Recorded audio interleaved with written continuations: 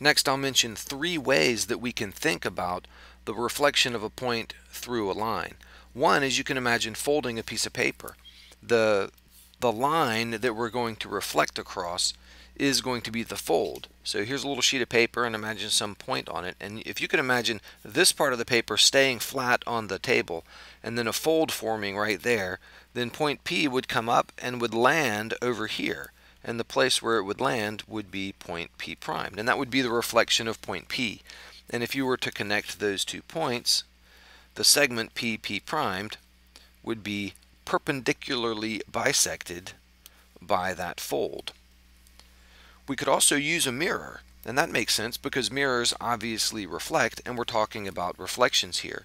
So again, imagine a piece of paper flat on the table, and the mirror is standing here vertically. So this is horizontal, and this segment is vertical. And here's point P down here on the page. And if I look at the reflection of point P in the mirror and imagine the line of sight from my eye going right through that mirror onto the other half of the paper. So you imagine the other half of the paper over here, and if you imagine the point on it right there where that dot would be, that point over there, P prime, is the reflection of point P across that line. And we can also reflect a point across a line by doing a construction. So in this case, we're given the point P and we're given a line, and we want to find point P prime, which is going to be somewhere over here, that is the reflection of point P across the line. And you can look and see that it's going to be about right here, but we don't want to just guess about where it will be.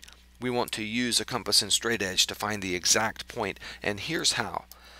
Take your compass and stick the point of the compass, the center, the sharp part, right there, and then stretch the compass out so that it goes out beyond that line, and swing an arc that intersects that line. Let me do better here. Swing an arc that intersects that line in 2 places, something like that. So that arc is part of a circle that has point P at its center. So this distance and that distance are the same. Okay, once you have that, and you have these points marked, take your compass again and stick the point right there at one of those points of intersection and make an arc that swings with that point at its center, and then without changing the compass, without changing the radius of the compass, stick the point down here at the other point of intersection and swing an arc over here. And if it's done accurately, where those 2 arcs intersect will be point P primed. And so if you were to draw in that segment, then that segment P primed would be bisected in a perpendicular fashion by that line. Now I just did that freehand on the screen, and it's not completely accurate. You should be able to get a diagram that is even more accurate doing it carefully with a compass and straight edge.